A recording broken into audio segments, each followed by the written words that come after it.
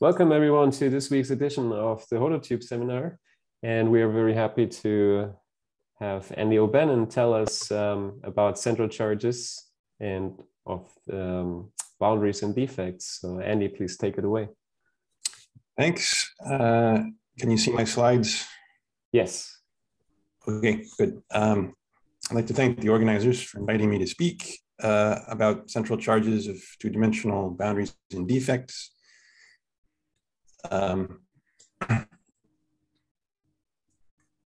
Slides are not moving. Okay, there we go. So the talk is based on a series of papers that I've written over the past 6 years now, with lots of collaborators, including Adam Chalabi, who's my student now in Southampton, John Estes, who's on Long Island, Chris Herzog, who's in London, Darya Krim, who's in Brooklyn, Christian Jensen, who's now in Victoria, British Columbia, Canada, Brandon Robinson, who was my former postdoc, now a postdoc in Leuven, Ronnie Rogers, former student, now a postdoc in Florida, and Jacopo Assisti, who's my former postdoc, who's now in Uppsala.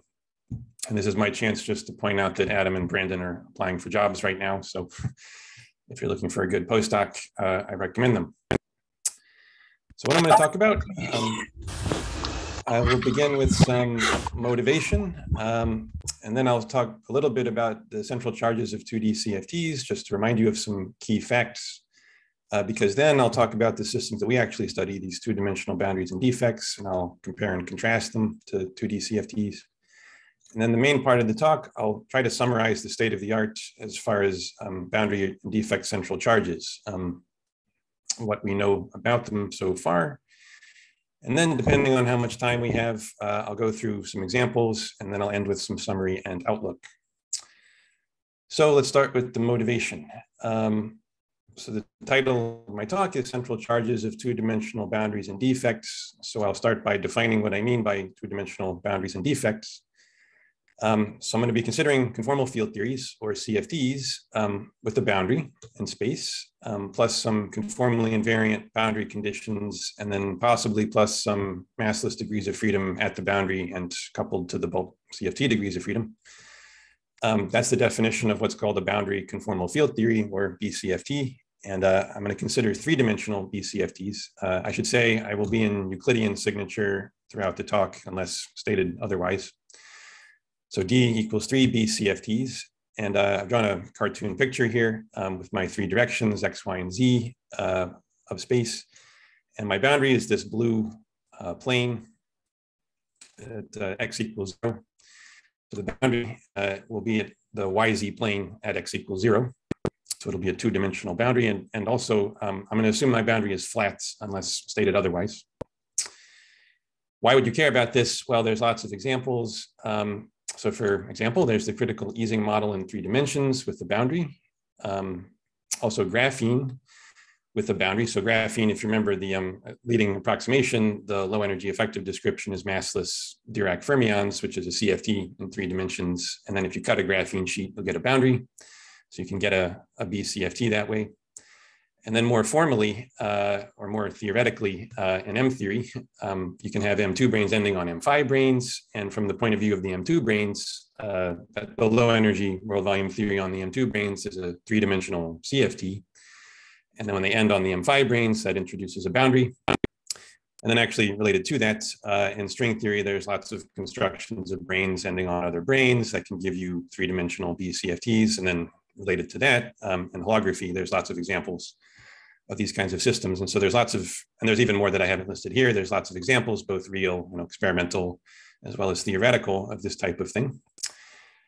I'm also going to consider CFTs with conformally invariant defects. So this means I'm going to impose some boundary conditions along a submanifold and or introduce massless degrees of freedom supported on a submanifold, a two-dimensional submanifold, possibly, and those degrees of freedom are possibly coupled to the bulk CFT.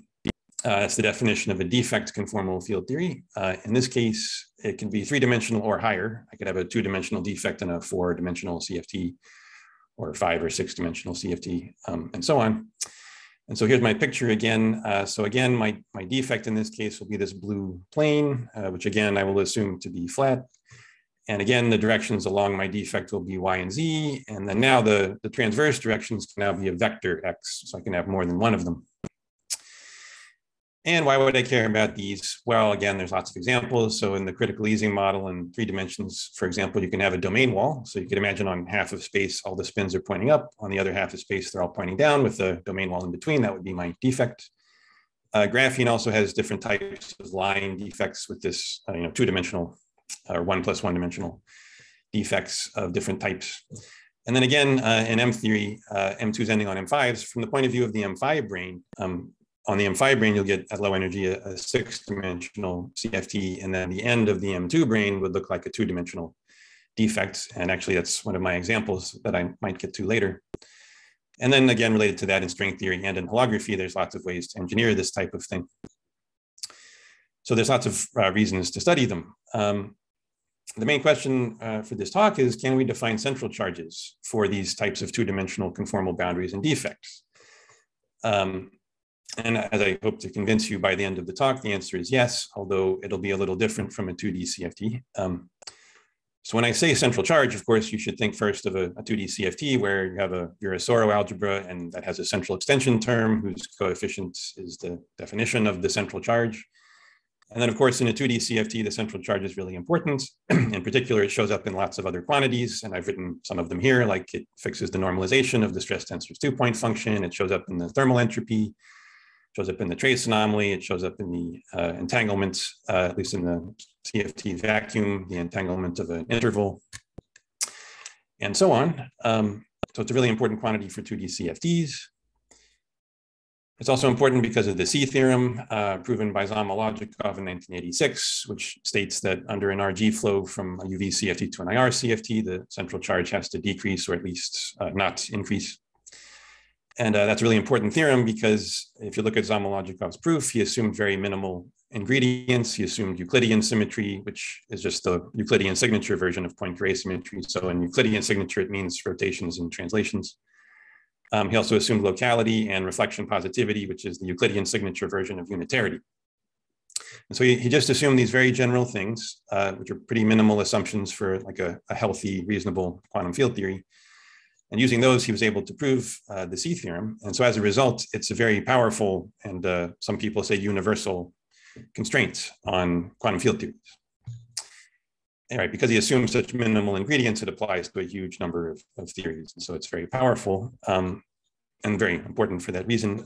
Furthermore, all these facts about the central charge, all the places that it appears, and the fact that it obeys the c-theorem is why we think of the central charge as counting the number of degrees of freedom, which indeed we expect to decrease as you go along in RG flow and massive modes decouple. But which, the number of degrees of freedom can be difficult to define in an interacting field theory. So it's non-trivial to have something that you can prove decreases. However, that's all for a 2D CFT, but we're interested in these 2-dimensional boundaries and defects. And what I'll try to argue, and what I'll show you is that in general, you don't have the Virasoro algebra, and so you can't define the central charge that way. Furthermore, all these other quantities become more complicated. And in fact, some of them we don't know the generic form. Some of them we do, some of them we don't. And so this is why the question becomes interesting of, well, can you still define some kind of central charge? Is there anything analogous? Can you prove things like c-theorems and so on? So how much can you say? And so that's what I'm going to try to do in the talk, is give you the current state of the art. So with all that as motivation, what I'm going to do next is I'm going to go back to 2D CFTs, and I'm going to talk about the central charge a little bit. I won't go into too much detail. I'm just going to review some important things that I'll need for later. And I'll mainly review things that are going to, a lot of things that will probably change when we get to boundaries and defects.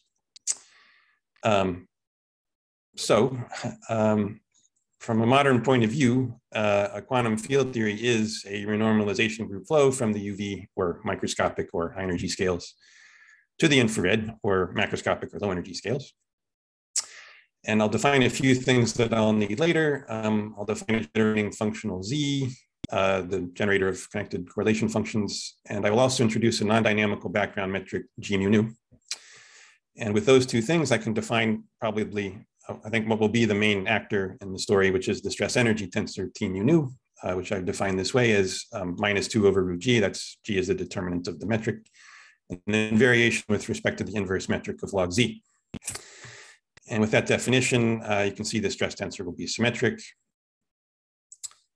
And if I set the metric to be flat, which in Euclidean signature means it's a Kronecker delta, then the translational and rotational symmetry by Noether's theorem tells me that the stress tensor is conserved. Of course, this is true more generally, like local diffeomorphism invariance tells me it's covariantly conserved. But I want to emphasize the symmetries because, again, I'm going to introduce a boundary and defects, and I'll break these symmetries, and this will change. But anyway, for now, the symmetries tell me that my stress tensor is conserved. And then conformal field theories show up as fixed points of the RG flow. So generically, you'll have a flow from a UV CFT to an IR CFT.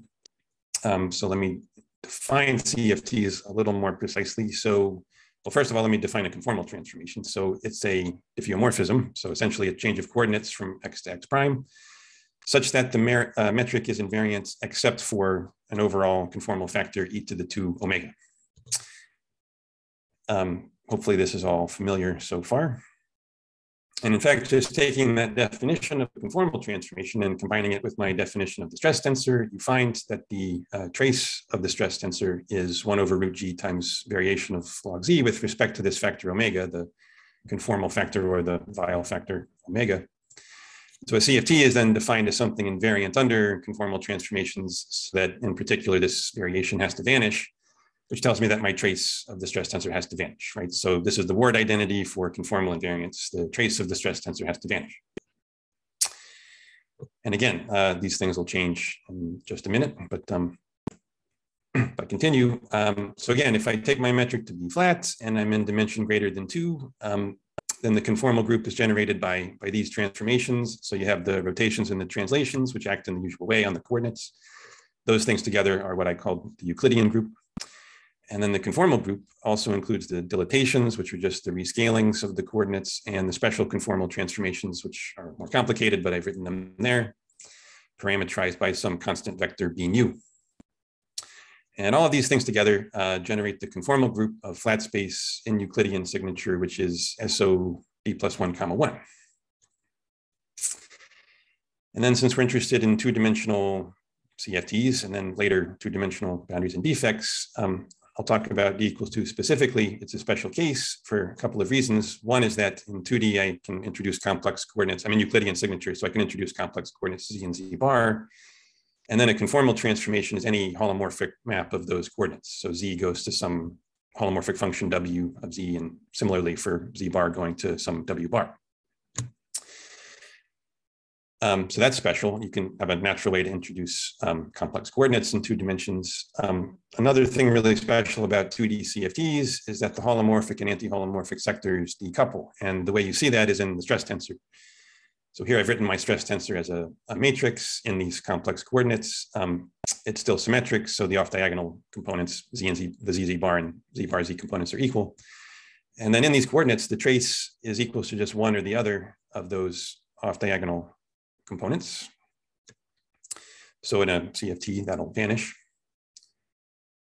And if I also look at my conservation equation, if I write it in these complex coordinates, and I've written one equation there, dz of the zz bar component plus dz bar of the zz bar component equals 0, there's also the conjugate equation. So if I take those 2 equations, if I have a conformal field theory, so I have the conservation of the stress tensor and also my trace vanishes, if I put those together, I immediately find that ZZ, the ZZ components is independent of Z bar, and the Z bar is Z, so it's holomorphic, strictly holomorphic, and the Z bar component is independent of Z, so it's strictly anti-holomorphic. And that's the sense in which holomorphic and anti-holomorphic decouple. They just don't talk to each other, they don't exchange any energy or momentum. Or in Lorentzian signature, it's left moving and right moving. But anyway, mathematically, because of this, I can do a Lorentz expansion of the ZZ component with some Lorentz coefficients Ln. I can do the same thing in the anti-holomorphic part. And that gives me, and then you can go do a calculation and you can show that those Lorentz coefficients obey the Virasoro algebra. So here I've written it explicitly. There's one for LM, the LMs, and there's another one for the anti-holomorphic sector, and they commute with each other, which I've written there. LM commutes with LM bar. I should say M and N are integers. So there's a couple of points I want to make about the Virasoro, again, because later we won't have it. But the first thing is that it's an infinite number of symmetry generators, right? There's an infinite number of these Lorentz, of these LMs. And that's a lot of the power of a 2D CFT, that you have an infinite amount of symmetry. The SO3, what's called the global part of the conformal group in 2D, or the SOD plus 1, 1, which in 2 dimensions is SO3, is still there. It's the subgroup generated by L plus or minus 1 and L0 and their anti-holomorphic counterparts. It's just that you're also getting lots of an infinite number of other generators that are different. But the other thing I want to point out is that here's explicitly you see the appearance of the central charge. So here's the definition from this central extension term in the Virasoro algebra. And just repeat, the central charge counts the number of degrees of freedom for the reasons I mentioned. It obeys the c-theorem. There's also a few other reasons to think that it counts degrees of freedom. One is that if you demand reflection positivity and that the vacuum state is normalizable, then you can show pretty quickly that the central charge can't be negative. It has to be greater than or equals to 0. And that's good for something that you want to count degrees of freedom. You don't want degrees of freedom to become negative, the number of degrees of freedom to become negative. And then also, if you take your favorite 2D CFT and add to it a single free massless real scalar or a single free massless Dirac fermion, and by the way, those two things have to be the same by two-dimensional Bosanization, then with my choice of normalization for my central charge, it will just increase by 1. And so in this way, you can see that the central charge, at the very least, can count free fields. But of course, because of the c-theorem, it can do more than just free fields. And like I mentioned, it appears in lots of places, many different observables, including the ones I've listed here. And so I think what I'll do next, I will briefly go through each of these and just remind you a little bit about them. And again, I'm doing this because when we consider defects and boundaries, these are all going to change. So for the stress tensor 2-point function, I've written it here in complex coordinates. This is just for the holomorphic part. And in this case, it's fixed by the symmetries basically up to the overall factor, which is then fixed by the central charge, which in my normalization is C/2. I won't say much more about it, except that Zamolodchikov, in his proof of the c-theorem, he used this form. He actually proved the c-theorem at the level of the correlators of the stress tensor. I think that was all I had to say. Yeah, okay. So then for the thermal entropy, also known as the Cardy entropy, proven by Cardy, derived by Cardy back in 1986. Well, so Cardy considered the CFT in a box of size L at a temperature T, and he considered the high temperature limit of T much greater than 1 over L. Those are the only two scales in the problem. So he considered T much greater than 1 over L. And he found this result for the thermal entropy. It scales with L because entropy is extensive. And then it has to be, entropy is also dimensionless. So, and the only other scale is the temperature. So that explains the factor of T. So that's why you get L times T. But then the question was, what's the number in front? And what Cardy showed was that the number in front is universal in the sense that it only depends on the central charge, which again, with my normalization is pi over 3 times C. And so in this sense, actually, this is a very physical sense in which C counts degrees of freedom. It's counting the number of thermodynamic states in the system, at least in this limit of high temperatures. Next up is the trace anomaly. So for this one, I need to, let me define what the trace anomaly is in case you forgot or you don't know. So if I start in flat space with the flat metric and I have a CFT, so my trace of the stress tensor vanishes. If I then introduce curvature, so I have a non-zero or a non-trivial metric, then quantum effects can break conformal invariance, producing a non-zero trace, and this is called the trace anomaly. It can, in principle, happen for a CFT in any dimension. However, if D happens to be odd, for reasons that I'll explain later, you actually can't get a trace anomaly. So for odd dimensions, there is no trace anomaly, but in even dimensions, you can get one.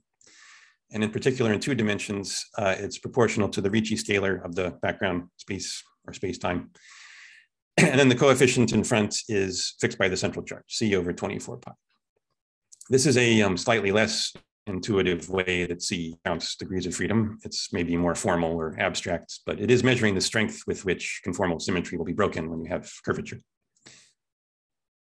And then the final example I'll do, the final observable, I guess, is entanglement entropy. So this is my one slide definition of entanglement.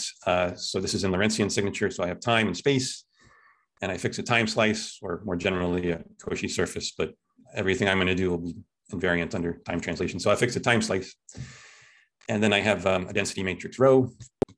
And then I split space into two regions, A and its complement A bar. And then by tracing out the states in A bar, I get the reduced density matrix for A, that's rho A. And then the entanglement entropy is just the von Neumann entropy of the reduced density matrix.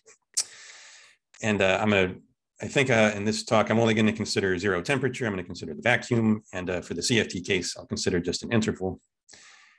And in that case, for an interval of length L, there's the famous result from Halsey, Larson, and Wilczek, as well as Calabresi and Cardy, that the entanglement entropy of a 2D CFT is logarithmic in L. So it goes as log of L over epsilon, and the coefficient in front is the central charge over 3. And then there's non-universal terms. And the first thing to say is, yes, the entanglement entropy depends on the cutoff, so it appears to be unphysical. However, when you get a log like this, the coefficient in front is actually invariant under rescalings of the cutoff, and so it's physical. And in fact, you can extract the physical information by taking essentially a logarithmic derivative. So this L times DDL of the entanglement, and then multiplying by 3, which is just some normalization factor. But that'll give you the coefficient in front of the log, which in this case is the central charge C. And this also is a way, it's another sense in which the central charge measures degrees of freedom, because the entanglement is measuring the amount of entanglement in the states, which in this case is the vacuum of the CFT, or at least the entanglement between the degrees of freedom in the interval with everything outside.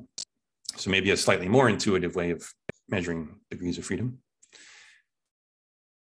I think that's all I was going to say about a 2D CFT and all the places that the central charge appears, because now we will move on to boundaries and defects, in which case we won't have the Virasoro algebra and all of these things will change. So that's where I'm going next. I guess this is a good time to pause and ask if there's any questions. I can't see the chat, so you either have to, somebody has to tell them to me. But don't worry, we take care of the chat. I will let you know if there is a question. There's none. Okay, yeah, so far it's all review, so I assume it's familiar to most of you. So now let's move on to the boundaries and defects, so the systems we actually study. So we're going to be starting with the CFT in flat space of dimension 3 or greater with conformal group SOD plus 1, 1. And we're going to introduce our two-dimensional boundary or defects. And so the conformal group will be broken to a subgroup that preserves the boundary or defect. The maximal subgroup that will preserve the boundary or defect. And so what is that? Okay, so let's start with the rotations. So these will generically be broken to rotations in the YZ plane where the defect is, because I'm assuming I have a flat defect, plus any rotations I might have in the transverse directions. So among rotating the coordinates of this X vector among each other.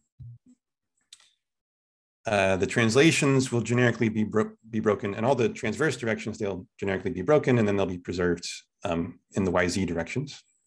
So they'll be broken to translations along Y and Z. The dilatations will be unbroken, and they'll act the same way on all the coordinates.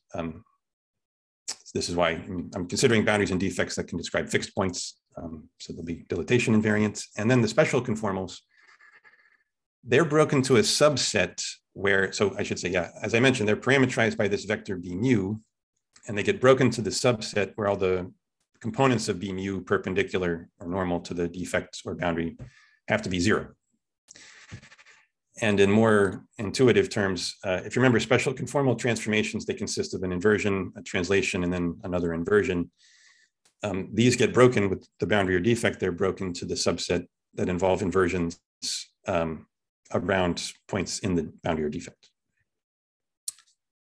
But you still have some generically. And then altogether, these form the group SO3, 1 cross SOD minus 2, where the SO3, 1 are the conformal transformations that preserve the boundary defect, and the SOD minus 2 are the rotations in the transverse directions around the defect. So that's, and this is probably the best definition of a boundary or defect actually in a CFT. It's the most rigorous just in terms of the symmetry. Any deformation that breaks the symmetry in this way, you would call a conformal defect or boundary. And the point I want to make, like I mentioned, is that generically you're not getting a whole Virasoro. You're only getting the SO3,1 subgroup of the two-dimensional conformal group, the global part. And this was obvious from the start because you're starting with the conformal group in higher dimensions, SOD plus 1,1, which has a finite number of symmetry generators, and you're then breaking to a subgroup. So you have no reason to expect, at least generically, you have no reason to expect that you'll get an infinite number of generators and a Virasoro subgroup. I will mention there are special cases where you can get Virasoro, but I'm interested in the general case where you don't, where all the symmetry you have is this SO3,1 cross SOD minus 2. As I mentioned, you do have the SO3,1, which back in the Virasoro group was coming from the L plus or minus 1 and L0 and their anti-holomorphic counterparts.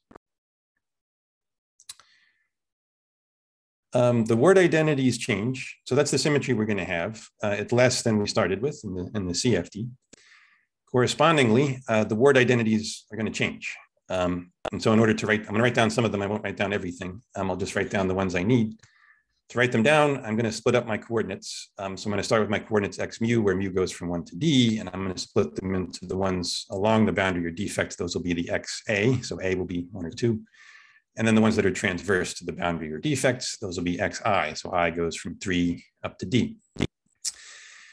So with those definitions, the first thing is that the stress tensor is no longer conserved. This is intuitive because when you introduce the boundary or defect, like I mentioned, it breaks translations, some of the rotations in translations. And in particular now, in that word identity for the conservation of the stress tensor, now the right-hand side is not 0. It has a delta function that localizes to the boundary or defect. So this is a delta function in the directions transverse to the defect. And that's just telling you that the non-conservation only happens at the defect. So if you're at any points away from the boundary or defect locally, you'll still see energy and momentum conserved. But if you go to the defect, you'll see that it doesn't have to be. And that's because the degrees of freedom on the defect or boundary can exchange energy and momentum with the degrees of freedom in the bulk. Anyhow, sitting next to this delta function is an operator called the displacement operator di, which I'll talk about more in a minute. This is the definition of the displacement operator, this word identity, just whatever operator is sitting there is the displacement operator. Actually, to give you a little more intuition about it, you can take, in these cases with a boundary or defect, you can take your stress tensor and you can split it up into a bulk part, which I call the bulk, the first term there, the bulk contribution, plus some two-dimensional contribution that's localized on the boundary or defect. So there's a delta function there, again, that localizes to my boundary or defect, and then there's a two-dimensional tensor, TAB. And you can then do a Gaussian pillbox integration around the boundary or defect, integration of the word identity at the top. And I won't write the most general case, I'll consider the case of a boundary, so 3 dimensions with a boundary. If you do that Gaussian pillbox integration, you learn a couple of things. One is you learn that the displacement operator in that case is proportional to the T perp component of the stress tensor, the bulk stress tensor, evaluated at the boundary. So that gives you some intuition for what D is. Physically, D, if you insert D into a correlator, it'll actually displace the boundary or defect in a normal direction. And then you also learn that the 2D part of the stress tensor, TAB, is not conserved. So dA of T in two-dimensional terms. So dA of TAB is not just 0, it's proportional to the TB perp component of the bulk stress tensor evaluated at the boundary. And that's the explicit form where you see that, okay, the two-dimensional defect or boundary will not have its own conserved stress tensor because it's exchanging energy and momentum with the bulk. And this is actually why you don't get Virasoro, right? The argument I went through was you need a conserved 2D stress tensor, then you'll get, holomorphic and anti-holomorphic will split, you'll get Virasoro, but generically in these cases, you don't have a conserved 2D stress tensor. The total energy and momentum are, still conserved, but if you just look at 2D, they would not appear to be. What else? I should mention, conformal invariance, the remaining conformal invariance that you have still requires the stress tensor, the trace of the stress tensor to vanish, which means both the bulk and the boundary or defect contributions, their traces should vanish. And I'll say one more thing about the displacement operator. So it's localized to the boundary or defect. So that's where it lives. And so it only depends on the XA coordinates, although it has an index I, so it's valued in the normal it's a vector of the normal directions. And in fact, on the boundary of defect, it's a primary. It just looks like a scalar primary. And its 2-point function is then fixed by the symmetry. So it has to go as 1 over x to the 4th, xa to the 4th, with some normalization. And I'll actually talk about the normalization later. I guess that's it. Okay, that was all I was going to say about the systems and their symmetries, because now I'm going to start talking about the boundary and defect central charges. And again, if you have any questions, just stop me at any time. So here again, just to repeat, in a 2D CFT, central charge comes from Virasoro and shows up in lots of places. As I just argued, we will not generically not have Virasoro, and so we can't define the central charge that way. All of these other things will change. And so the question is, what do they look like? And so what I'm going to do is I'm going to go through each of them, and I'll try to summarize the state of the art. And I'll start with the easy ones, which are the ones that we know the least about, namely the stress tensor 2-point function and the thermal entropy. So the stress tensor 2-point function, so what is the form of a stress tensor 2-point function in a CFT with a 2-dimensional boundary or defect? So in principle, the answer has been written down in these papers that I'm citing. However, it's pretty ugly because you have less symmetry than either a 2D CFT or a higher dimensional CFT. You have more tensor structures, and so it's unpleasant, and people haven't studied it very much. That's the point I really want to make. People haven't looked at it very much. They haven't really thought about how to get central charges from it. So I'm not going to talk about it very much. If you want, we could maybe discuss it later, although I don't have much to say. I recommend that you look at these papers, especially, I guess the nicest form of it is in the most recent paper from Herzog and Schrestler. And you do have a question now on the chat from Alex Boche. Yeah, he asked, the DD correlation is in 3D, but in the 3D bulk? No, so D... Sorry, Andy, what I meant is when you were writing down the formulas, right, for the DD scales like at short distances 1 over x to the 4th, right? Yeah. So that's specific to 3D bulk, right? Or I am wrong? No, I don't think so. Because, yeah, the word identity fixes its dimension, so that power of x is fixed. I see. That's because your boundary is always 2-dimensional, I guess. Yeah, but it's also true. Yeah. So it's in any D, but it's because the boundary is 2-dimensional. Okay, I got it. Thanks.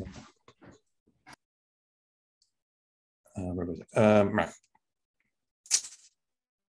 Oh, well, this is an easy one. Yeah, so the thermal entropy, we know almost nothing. That's probably the least understood out of all of them.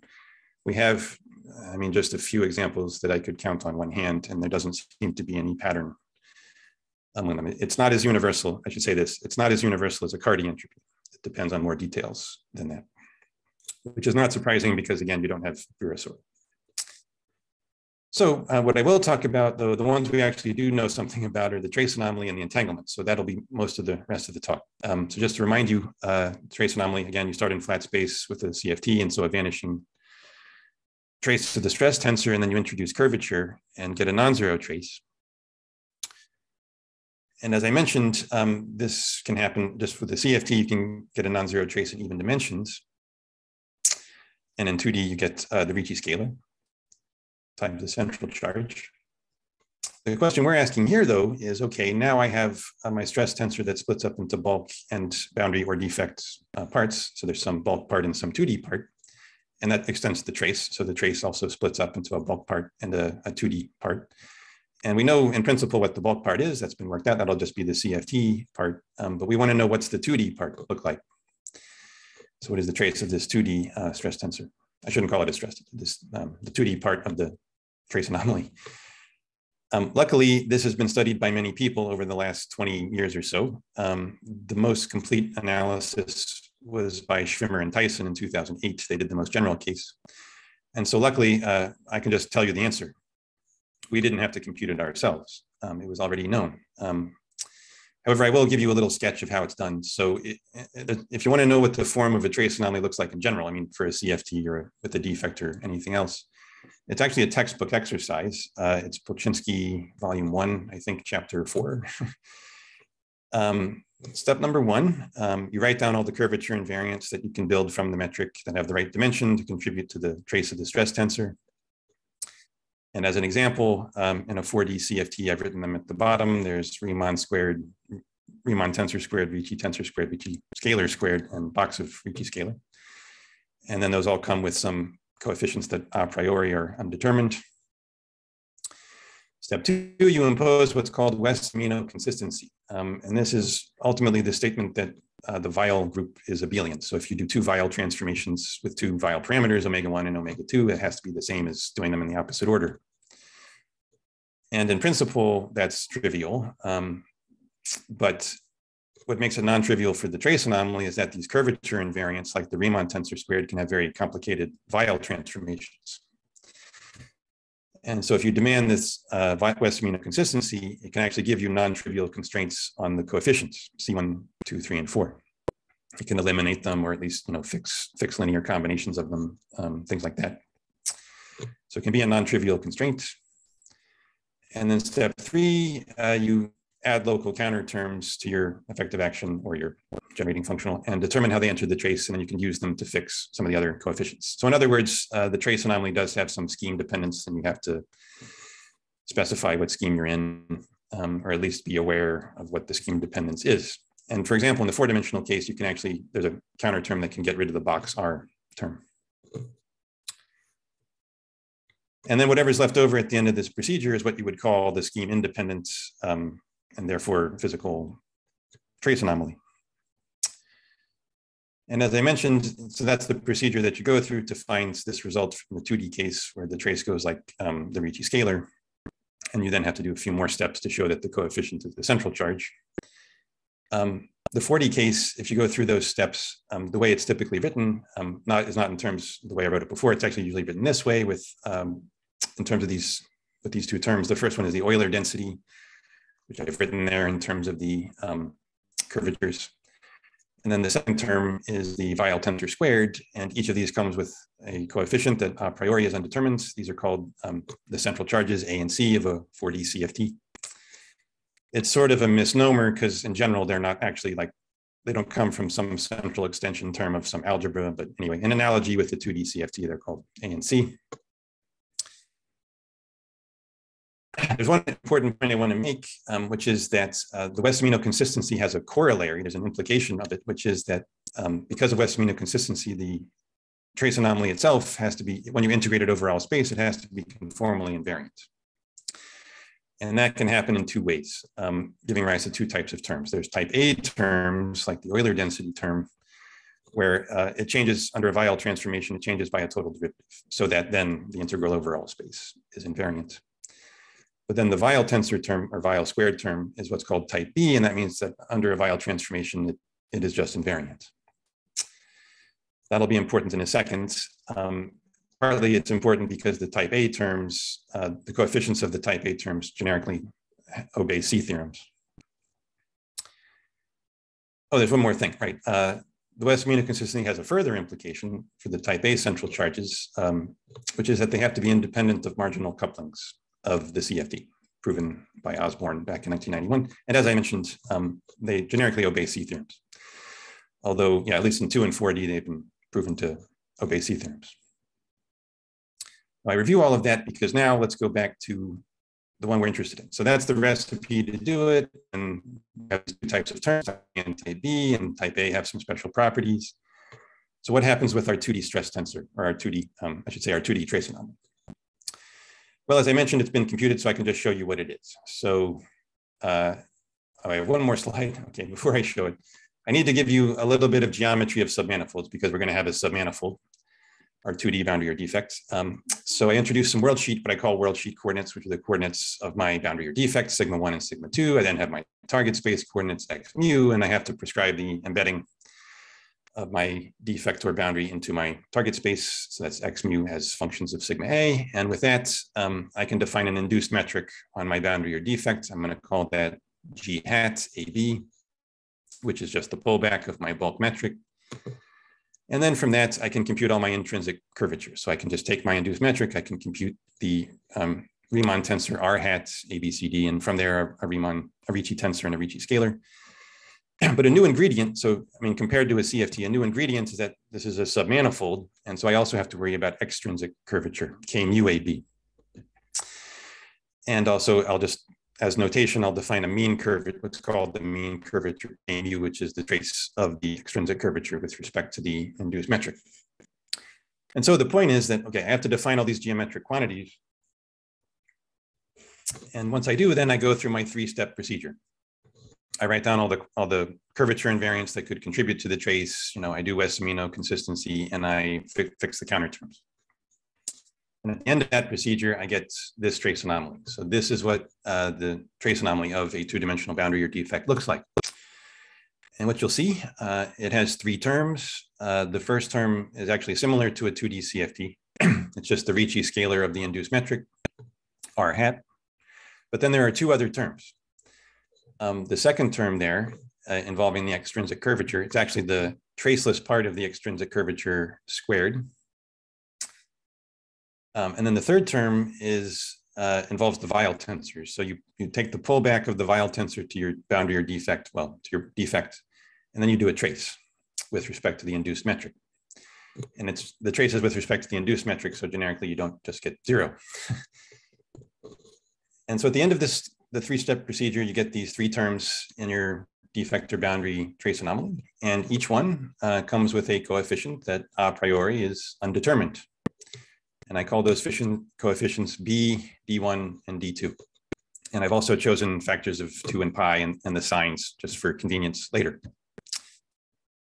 And so this is the first difference with a 2D CFT, that generically in the trace anomaly, you get more terms. And so you don't have just one central charge, you have three. And so now what I'm going to do is I'm going to go through each of these, B, D1, and D2, and I'm going to tell you what we know about them.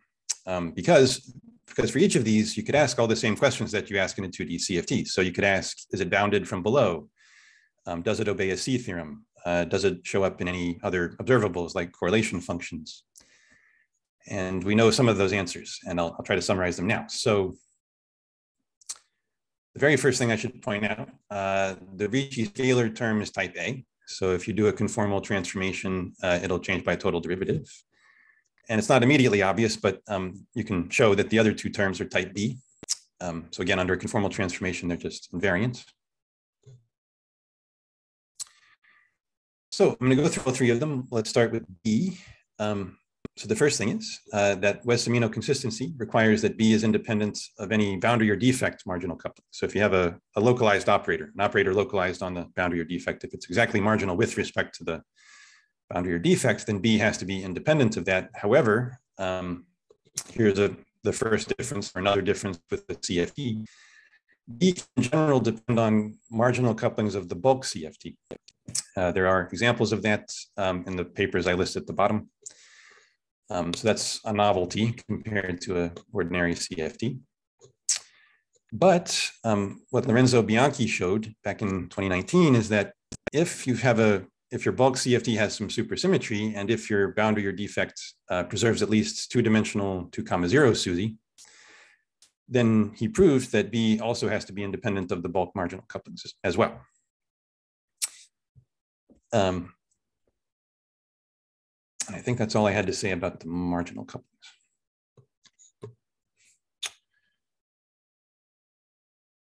The next thing about B is that while it's a coefficient of a type A term, so you can ask does it obey a c-theorem, just like in a 2D or a 4D CFT, and the answer turns out to be yes, at least for an RG flow that's on the boundary or defect. So if you introduce at the boundary or defects an operator that's relevant with respect to the boundary or defects, then you can prove that the value of B in the UV has to be greater than or equals to the value in the IR.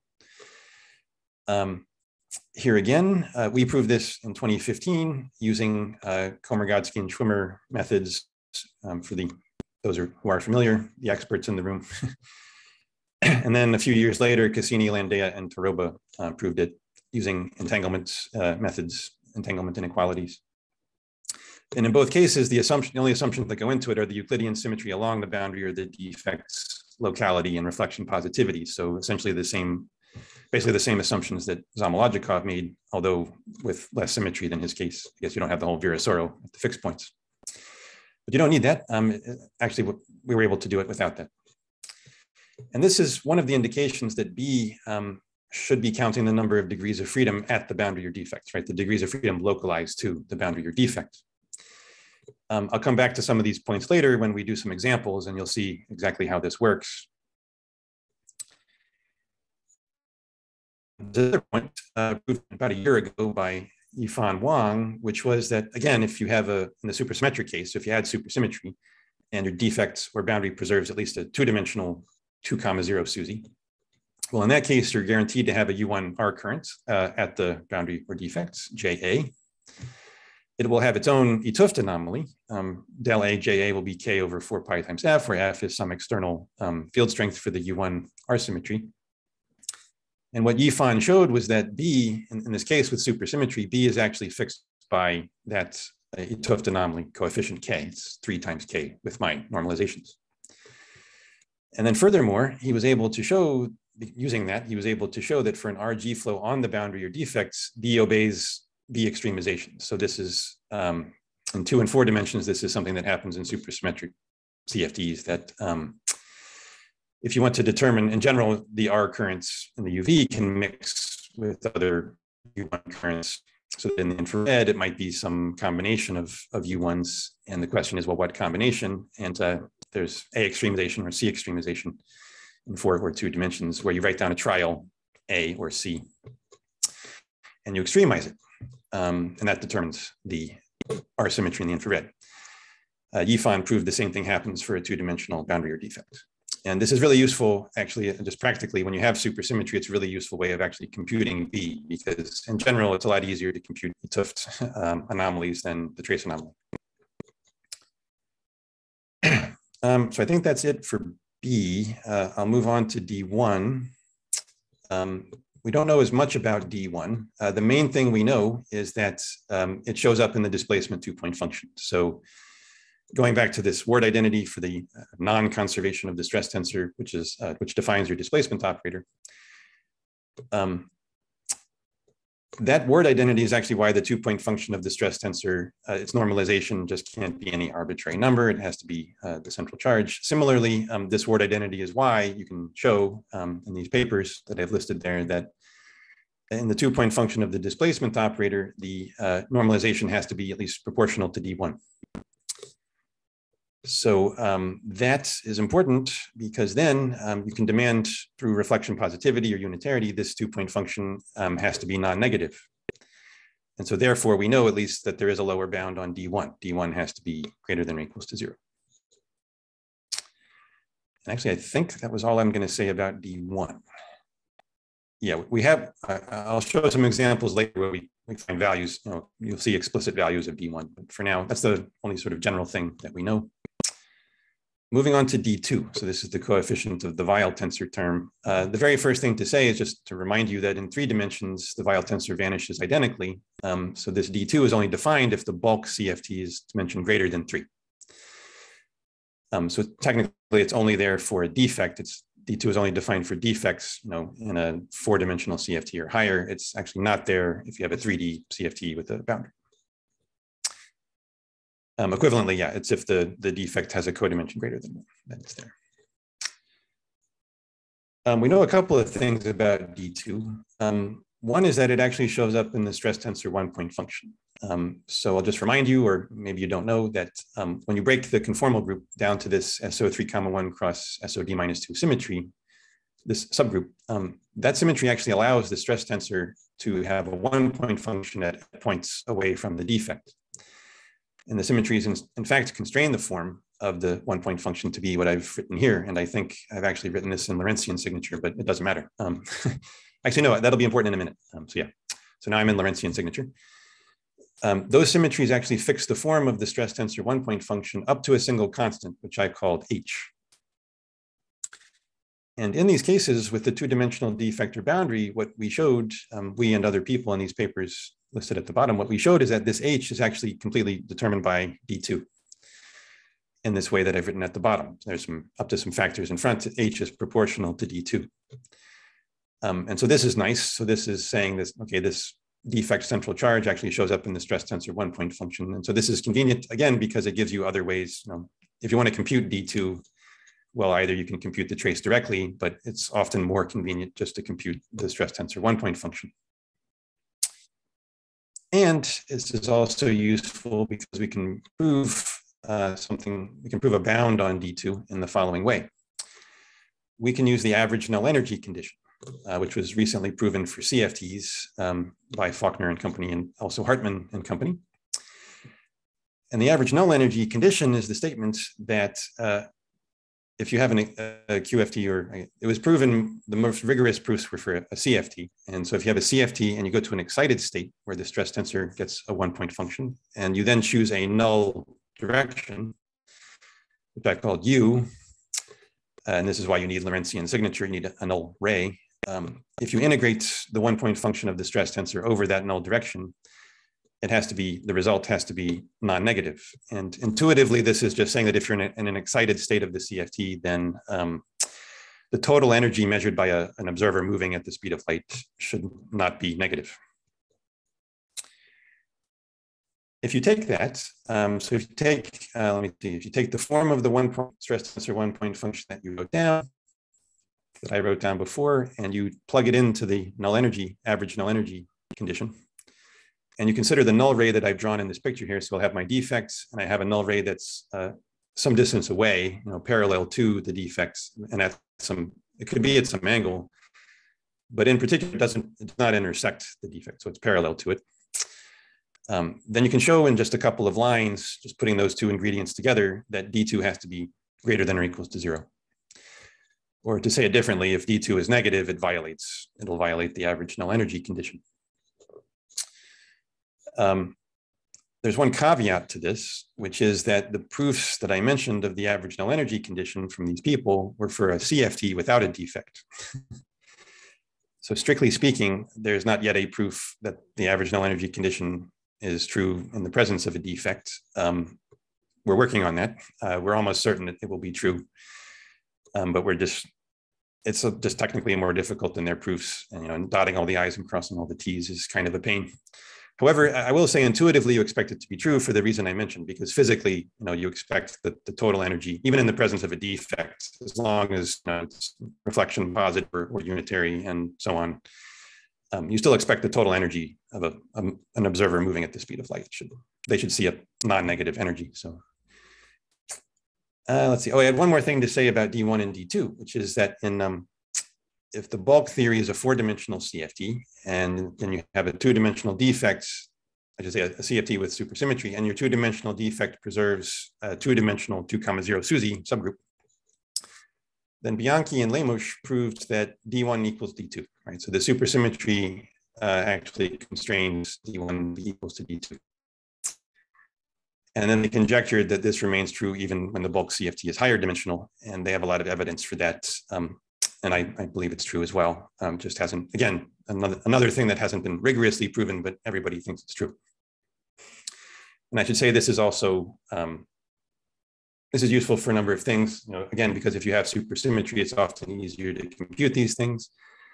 And this also is another way of seeing that in these cases, at least D2 has to be positive because D1 has to be positive.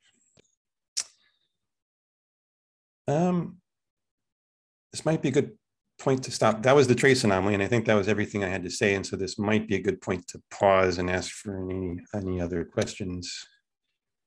I'm not sure I can see the chat. There were basically two questions by Muhammad. More general in nature, though, I would suggest that we attend to them after. Yeah, I can see them. Let me go on. How much time do I have left? Oh, like about 5 minutes, maybe a little longer. Yeah. Okay. I should hurry up. Okay. Yeah.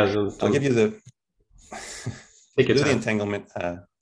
So I showed you the 2D CFT stuff. I'll just remind you that to get the central charge, you take this logarithmic derivative. The BCFT and DCFT cases are a little different, so I'll go through them separately. So for the BCFT case, I've drawn at the bottom here. So again, this is Lorentzian signature. We fix a time slice, and what I've drawn at the bottom here is my spatial directions R2 with my boundary at x equals 0. And so what we've done so far, we've considered an entangling region that's a semicircle of radius L that's centered on the.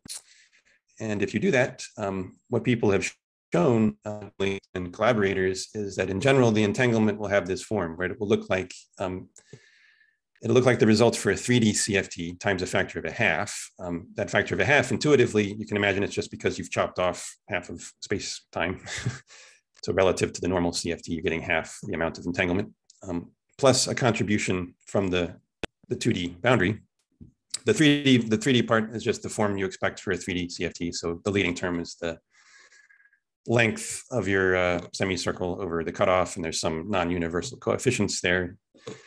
The 2D part that you get, the 2D contribution, looks a lot like a 2D CFT. It's a logarithm of L over epsilon, and the coefficient is B over 3. And then there's subleading terms that are not universal. And so then, which in this case, if you want to get the physical information, the cutoff independent information, what you need to do is you take the full answer for the entanglement. You need to subtract off the bulk part, the 1/2 of the CFT entanglement part, and then take the logarithmic derivative times a factor of 3, and that'll pick out B.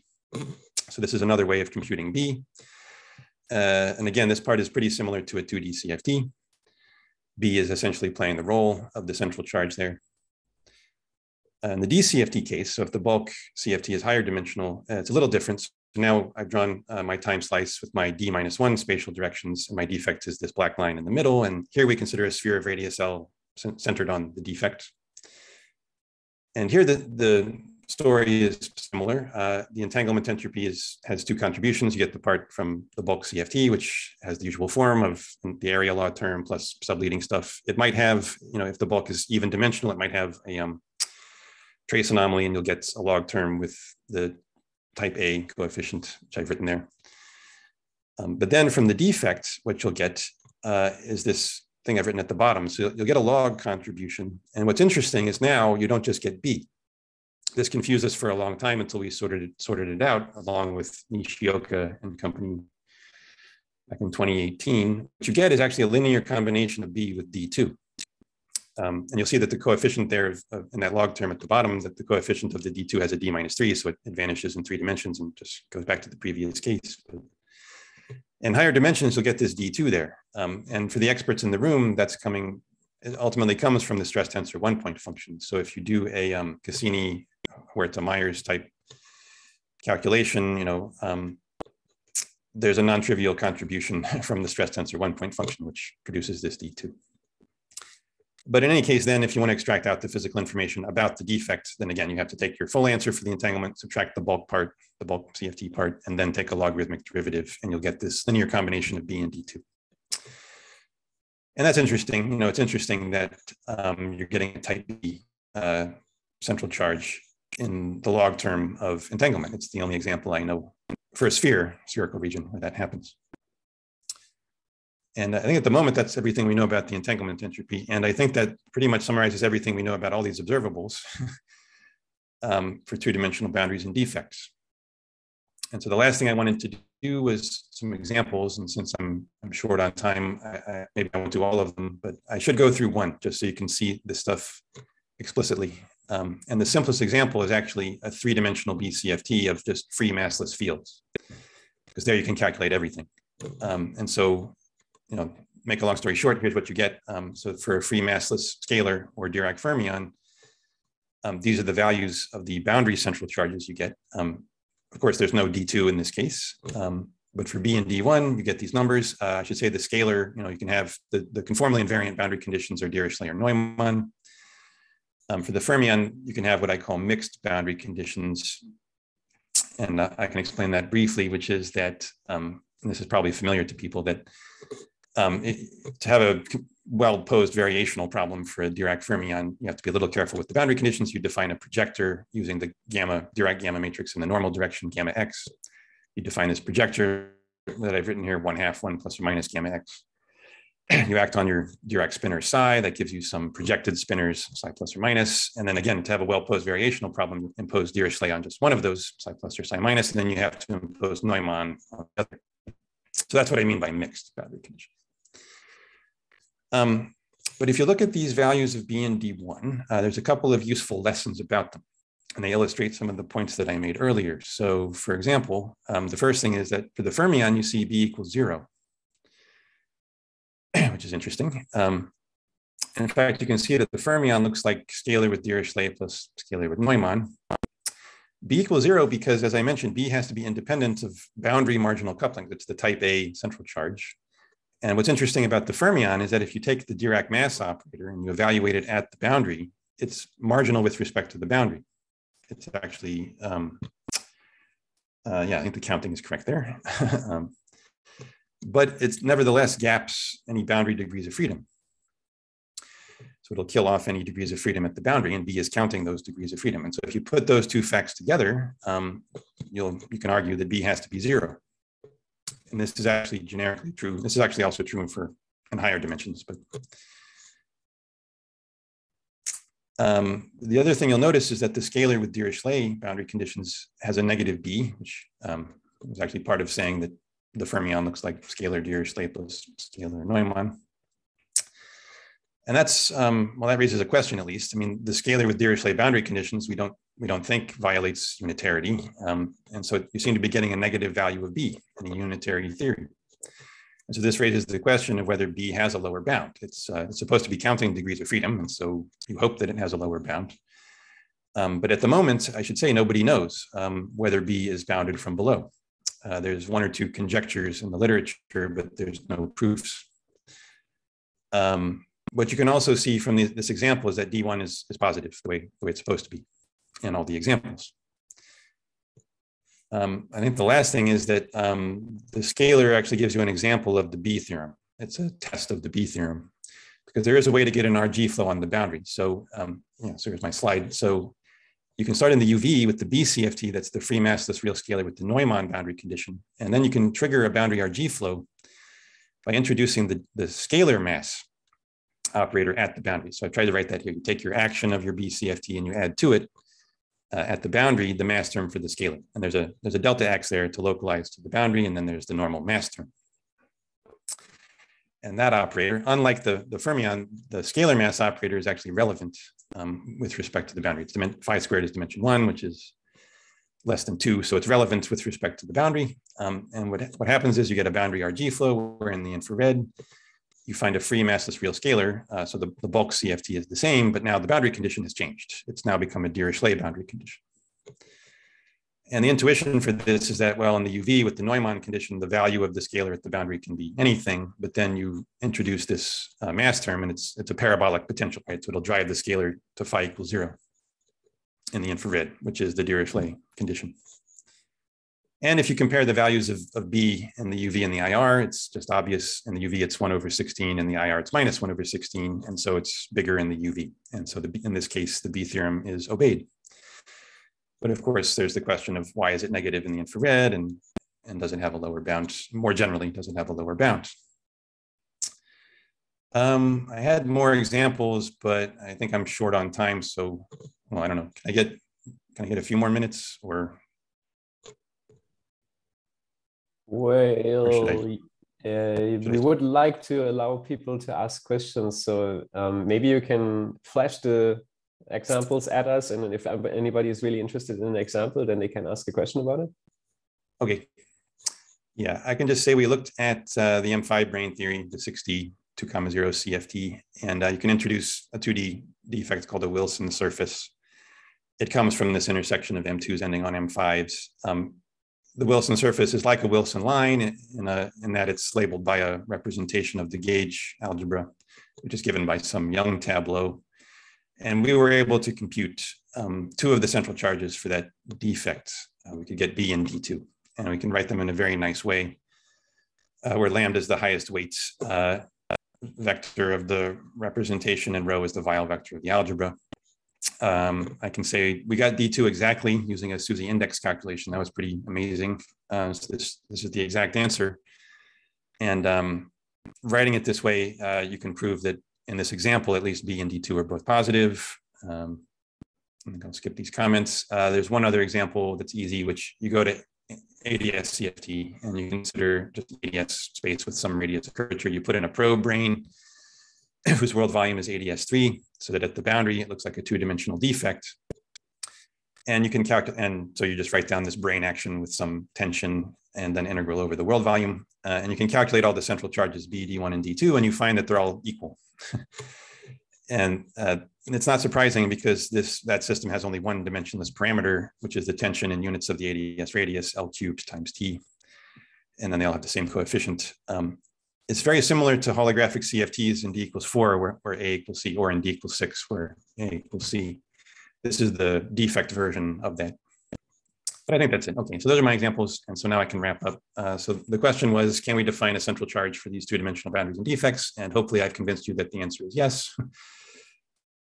Even though we don't have a Virasoro algebra and all these quantities become more complicated, at least for the trace anomaly and the entanglements, at the moment, there are meaningful ways to get defect or boundary central charges.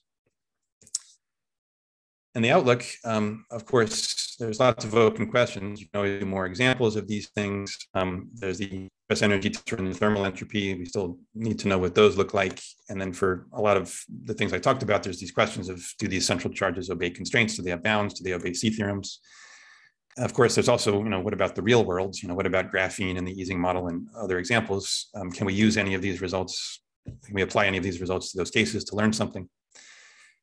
And then also, I was talking about two-dimensional boundaries and defects, but you can ask about other dimensions. What about a four-dimensional CFT with a boundary?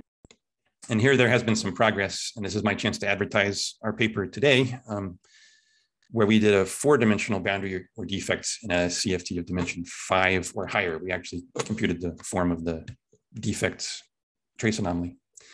And then Herzog, Huang, and Jensen did the case of a three-dimensional boundary of a 4D CFT.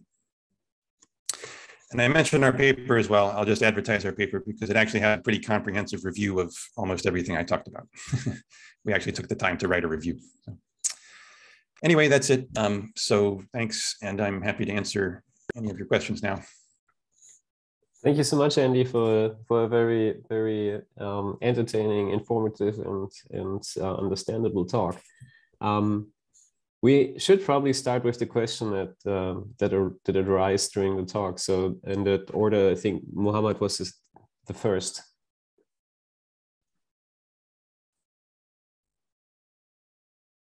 Muhammad, do you want to ask the question? I can also read it if you want me to. The first question was, the Cardi entropy formula can be used to calculate the black hole entropy. Can we observe the central charge and the temperature? So that's just a question about Cardi entropy? I think so, yeah. I would say in principle, yeah.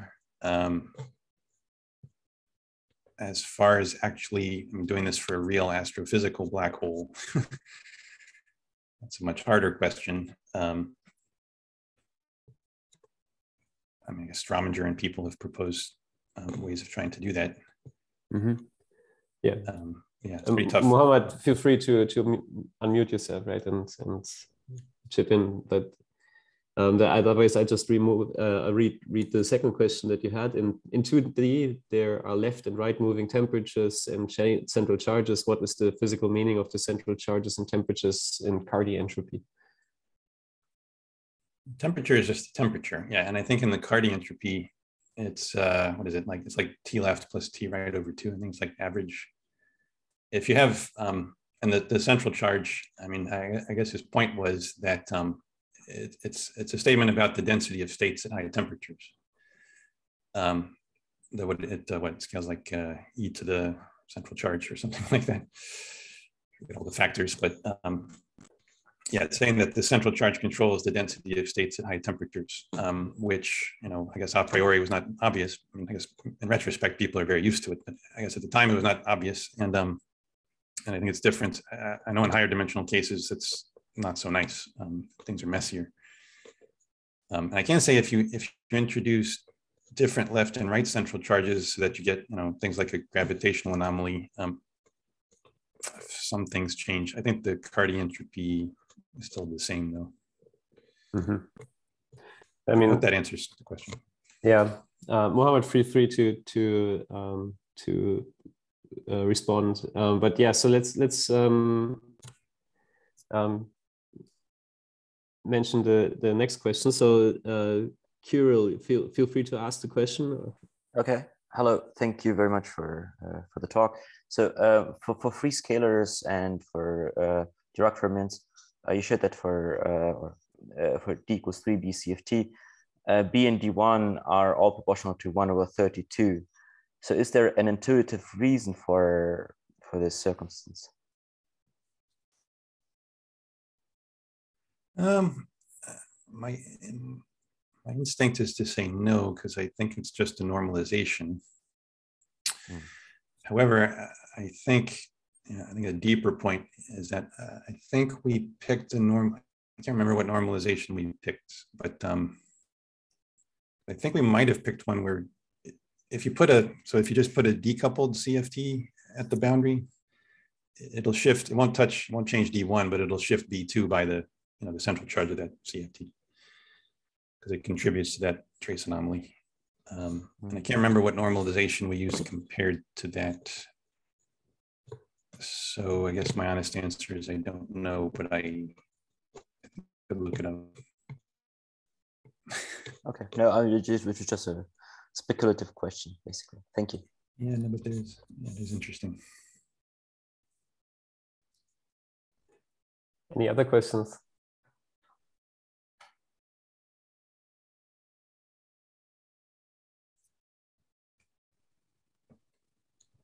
Hey, Andy, I have I'm a bit puzzled by something. So so first of all, thanks for the nice talk.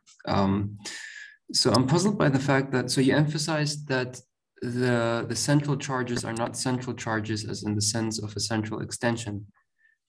But on the other hand, this B parameter that you showed satisfies so many similarities. So it's so similar to the central charge of the Virasoro algebra. In particular, I mean, it sort of, you showed that it basically counts the decrease of degrees of freedom along an RG flow, which is something that the central charge does in Virasoro by means of controlling the representations which appear in the CFT. You see that, for instance, if you take a free boson, it tells you which Virasoro representations appear, which are all at central charge 1, the free conformal weight alpha squared over 4 or whatever. And then if you decrease the central charge, then you only get, say, minimal model representations. And here, I'm puzzled by the fact that this B is not, so I'm wondering if it's in a hidden way a central charge, so that you could sort of find a subalgebra in the algebra that you've already broken where this is central. But yeah, it's a good question. What I can mention again is that the thing with these boundaries and defects is you can always consider the special case where you just have a genuine 2D CFT, but decoupled from the bulk CFT. And you just put it there on your boundary or defects. And in that case, everything you said would apply, right? So it would contribute to B in a certain way, and there actually would be that, at least that subsector, that theory would have a Virasoro, and everything you said would be true. And the point of that is that, well, anything you say about B has to be consistent with that special case. So it has to be able to reduce to the special case where the 2D CFT stress tensor actually is conserved. But then when you generalize to the case where the 2D stress tensor may not be conserved, that's where I can't answer your question.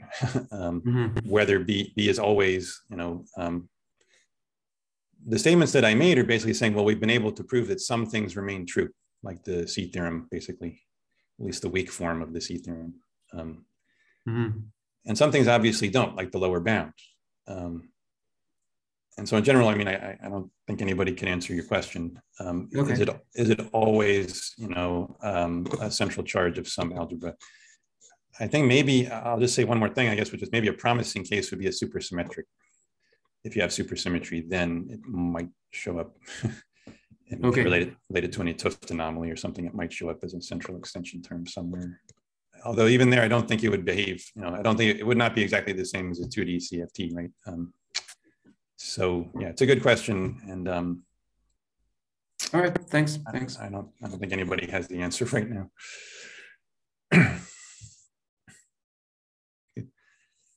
These are all good questions. Oh, is there a raised hand? I think Kyril's hand is raised. Do you want to ask again? Yes. If it's yeah, possible. go ahead, please. But it's completely related to Christian's question. So if one does not consider T, only as basically as kind of letter operators, but if one is there a possibility to extend maybe the operator or to change the operator such that B becomes eventually something like a central algebra plus something? I mean, we don't need to only to think in terms of T as in a 2D CFT. Again, very speculative question. Yeah, another good question. I don't know. I mean, there is, I'm not sure I have anything intelligent to say about that. I agree.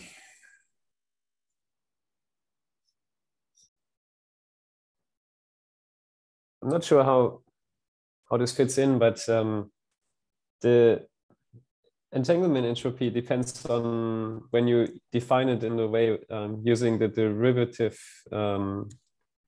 defining the C function in terms of the entanglement entropy using a derivative with respect to the characteristic length scale L.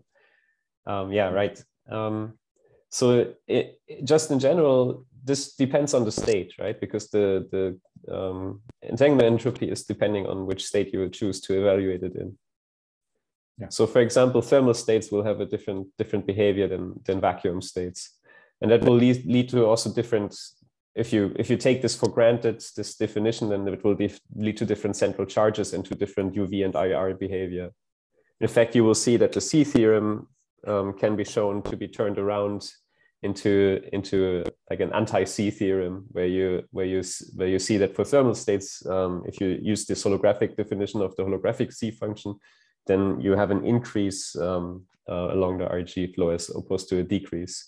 And so I'm just wondering if maybe the fact that you managed to preserve a lot of the standard stuff from this from this 2D CFT living on the defect, is it maybe possible to think of that as a subsystem where you have where you perform a measurement and you have that in contact with a bulk, and then try to figure out like a C-theorem that is not depending on temperature and on the state in that way that I just highlighted?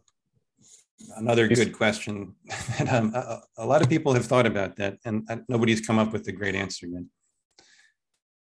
At least except maybe in examples. Mm-hmm. But it's a good question. I mean, the problem with this point of view, like you're saying, is that if you want a C-theorem at the boundary or on the defects, it's always, you can't just, this is the issue. You can't just copy the existing proofs, because you don't have a conserved stress tensor and everything gets contaminated by the bulk CFT, in the sense that you're saying there's like this extra bath of stuff. I mean, even at zero temperature, there's like, you can think of it as like an extra quote unquote extra degrees of freedom, mm-hmm. where you can exchange energy and momentum with it, and you're entangled with it. And so the question is always, well, can you somehow subtract that off and still get something monotonic, which I think is more or less the question you're asking.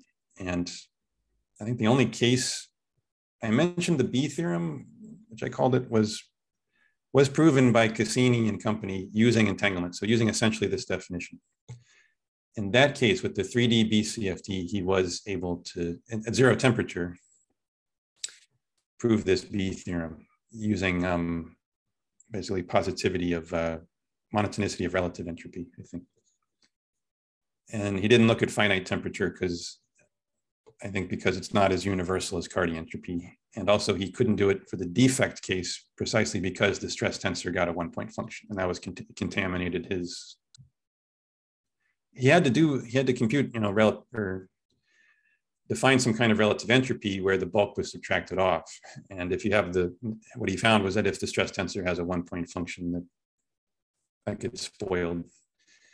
So that's why his proof is only for the B CFT case and not the D CFT case. Yeah, and then for your question with the temperature, everything gets even messier, right? Because hardly anything's universal and it's hard to calculate anything. In a certain sense, it's a similar problem. Like you have two contributions to what you called the number of degrees of freedom before, right? There's the standard, like the basic definitions, like what are the degrees of freedom of your UV theory counted in some way, right? And we would say that's the standard C function. But then there's also the question, like how many accessible states are there? Like that is another, like a different question, and that would mix in when you just use this thermal C function definition. And here it's a similar thing. You have contributions to the number of possible or accessible states or possible degrees of freedom from the bulk and from the defect. Yes. Yeah. So maybe your techniques can help to sort that out somehow and make it cleaner, like what belongs to what. Sorry, yeah, I don't have an answer. I just wanted to ask the question how you thought about this. No, that's what everybody's asking. Okay. Exactly these things. It is weird, this sense saying that B counts degrees of freedom at the boundary. I mean, probably number of states or something is better because even in this example with the free fields, like scalar with Dirichlet, you don't think of that as having, intuitively, you wouldn't think that has degrees of freedom at the boundary, and yet B is not 0. In fact, it's negative. Yeah, what's the negative number of states? Yeah, is that a number of states? Is that a degree of freedom? I mean, what is, this is tied up in the question of, well, does B have a lower bound? And if so, why? Like what would bound it? People have made more progress. I didn't talk about it, but you can do a 2D theory with the boundary. It's a little easier. They've made a little more progress there. You can define a similar thing as a boundary entropy. There are lower bounds on that which are negative. People argue that, well, the degrees of freedom, number of degrees of freedom at the boundary can be a little bit negative as long as the total number of degrees of freedom remains positive, counting bulk and boundary. But the question remains, nobody knows, how to get a lower bound. It's a good place, if anybody does CFT bootstrap, it's a good place to, people are hoping that there's bootstrap bounds on these things. Maybe we can have another, like one last question if anybody has one or comment.